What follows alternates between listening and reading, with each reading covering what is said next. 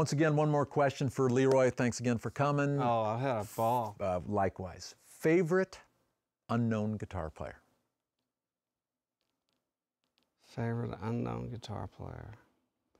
Well, I don't know that this guy's not, I'll say this, he's not as known as he should be. Okay.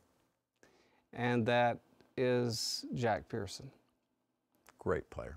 Jack is a freak of nature. Mm-hmm. What a lot of people don't know, I happen to be en route to somewhere, and we stopped in Murfreesboro, Tennessee, to play a pickup gig at a little motel bar. And this guy, Jack, is very, very quiet. And this guy came up to me and he said, there's a kid out here and he's really good. Would you let him come sit in? And I went, oh, okay, sure. Could be a terrifying proposition, Should right? be, Yeah. probably.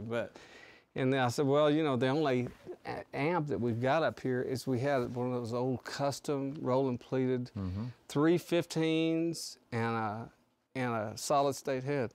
And I told him, I said, you can plug into that? And he goes, okay. And he just burned. I mean, just burned. And he was 17. Wow. And he came up to me after the show and said, I want to join your band.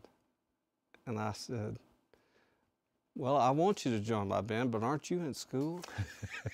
And he said, I don't never go. And I said, well, I neither did I, but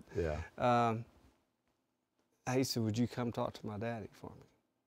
So the next day, I went over to his dad's house, and his dad never looked away from the TV. He just kept smoking Camel, just one. And I pled my case for Jack. Jack sort of stood off in the corner. And I said, he can stay with me in Austin, my home in Austin. My wife and I live there. Wow. And I have a young son, and I'll take good care of him.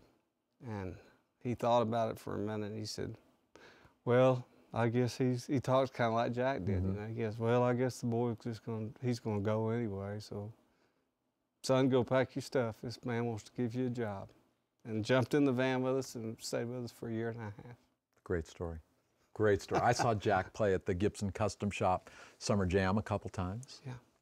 Incredible. Went on to play with the Allman Brothers. Exactly. Yeah. Is he still in Nashville? He is. Where you are now? He is. Yeah. And still playing. If you're ever in Nashville, Tennessee, Jack doesn't travel a lot, but it's well worth it. Yeah. And he can play anything from jazz to blues to you name it, he can play it. Yeah. He's a wonderful player. Great player. Great guy, too. Jack Pearson, well, check him out. Yeah. Thanks again, Lee Roy.